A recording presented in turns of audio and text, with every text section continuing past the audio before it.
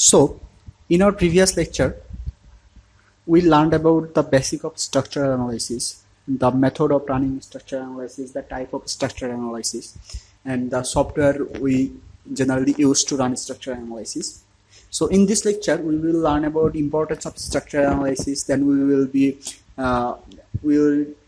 learning more about Solidworks and Solidworks simulation. So, let's move forward. So, what is the importance of structural analysis? Why we need structural analysis? As we can see here, structural analysis is important as it provides the basis for structural design, and also it evaluates whether a specific structural design will be able to withstand the structural and internal stresses and forces. The structural analysis helps to determine the cause of a structural failure.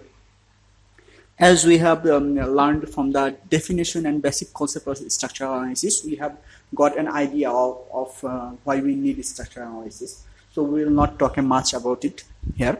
So let's move forward. What are the benefits of structural analysis? The benefits of structural analysis is cannot be expressed by words for an industry whose main purpose is production. Structural analysis comprises the set of mechanics theories that obey physical laws required to study and predict the behavior of structures. The subject of structural analysis are engineering artifacts whose integrity is judged largely on their ability to withstand loads. The most important benefits is provided are: it reduces production cost. How it reduces production cost? Let's say we are manufacturing a certain model. Let's say we are manufacturing a shaft. So how much load the shaft will carry and how much stress the shaft can take. If we run the analysis after the construction, we will need to manufacture more and more shafts. But if we run the structural analysis before going to the production in a software or in a simulation system, we can easily reduce the cost of manufacturing more and more product. So by the similar, the next benefit it provides is it saves time for the production process. So as we heard before, it reduces the production cost. Similarly, in the similar way, it reduces the production time. Let's move to the next slide.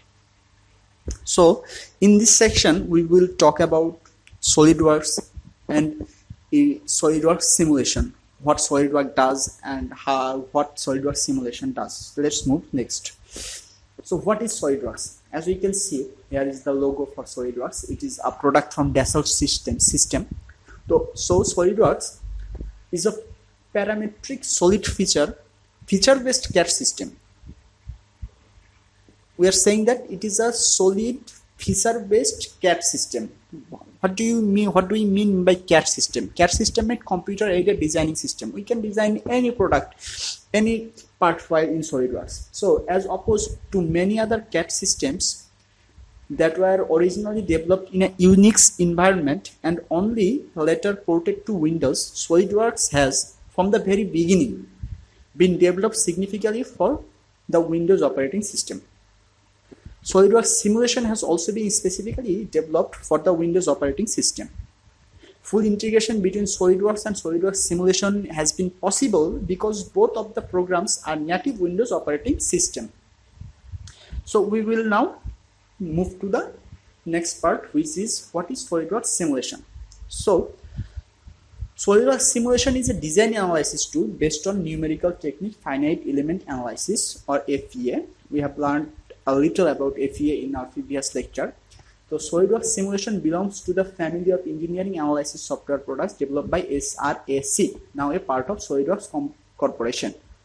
So as we discussed before, there are a lot of softwares to run structural analysis on product or part files, but we have chosen SolidWorks as this process provides the more basic way to run structural analysis, and it is available and it's easy to run structural analysis on SolidWorks. So I hope we get a brief idea about SolidWorks and SolidWorks simulation. When we will design a model and then mathematical model and then run simulation on it, we will be more clear about the purpose and the process of running SolidWorks simulation. So without more further ado, let's move to the next slide. So SolidWorks simulation comes with some bundle. SolidWorks simulation has some bundle in it. So what are the bundles SolidWorks simulation comes with? SolidWorks simulation comes in different bundles or applications designed to best suit the needs of different users. With the expectation of SolidWorks Simulation Express, which is an integral part of SolidWorks, all SolidWorks simulation bundles are add-ins. That means we can use these bundles as add-ins. A brief description of all the capabilities of different bundles are described below. So SolidWorks simulation comes with SolidWorks Simulation Express, SolidWorks Simulation, the general one, the SolidWorks Simulation Professional, then the next one is SolidWorks Simulation Premium. So what does SolidWorks Simulation Express does? The static analysis of parts with simple types of loads and supports. By SolidWorks Simulation Express, we can run static analysis of parts with simple types of loads and supports. This is the most simplest way.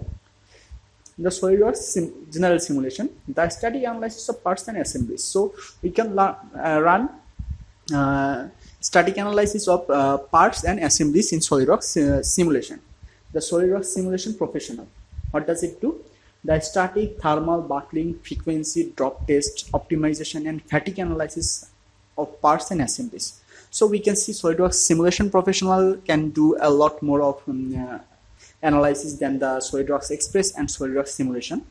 It can run static analysis, thermal analysis, buckling analysis, frequency, drop test, optimization, and fatigue analysis also. So the next one is, as we learned before, SolidWorks Simulation Premium. So SolidWorks Simulation Premium provides all capabilities of SolidWorks Simulation Professional plus non-linear and dynamic analysis. So it is the more advanced type of simulation. So we will learn SolidWorks simulation through a series of hands-on lessons intermixed with FEA fundamentals in the next slides. So let's move forward. So as we said before, the finite element analysis or FEA process is a vast process, and we will learn the details about FEA in this section.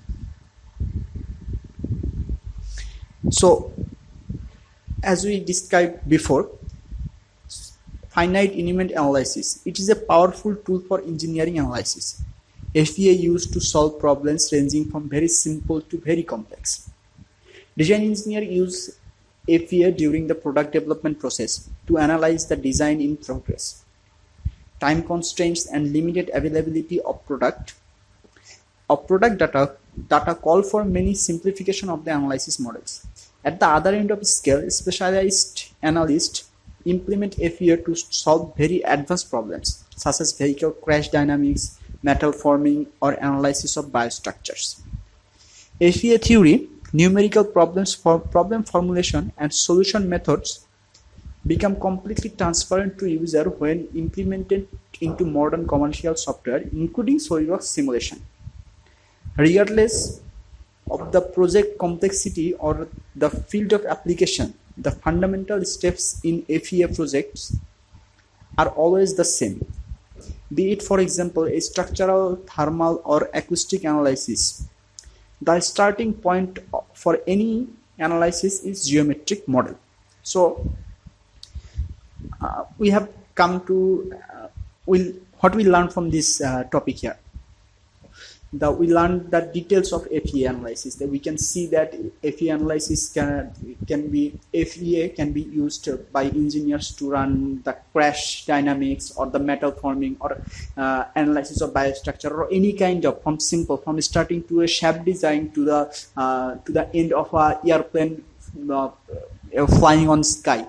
We can run any type of analysis using finite element analysis or FEA. So FEA is now working as the backbone of all the simulation softwares available. It's starting from ANSYS, Abacus, or SolidWorks simulation. So let's move to the next slide. Finite element analysis and SolidWorks. So as we discussed before, FEA is the backbone of simulation softwares. So how it is used in SolidWorks? In our case, we will work on a SolidWorks model of a part of or an assembly. To this model, we will assign material properties and we will define loads and restraints. Next, as always the case when using a tool based on the method of numerical approximation, we will discretize the model intended for analysis. The discretization process, better known as meshing. Here is a new term named meshing. We will learn about meshing in the next slides. Meshing means split the geometry into relatively small and simply shaped entities called finite elements.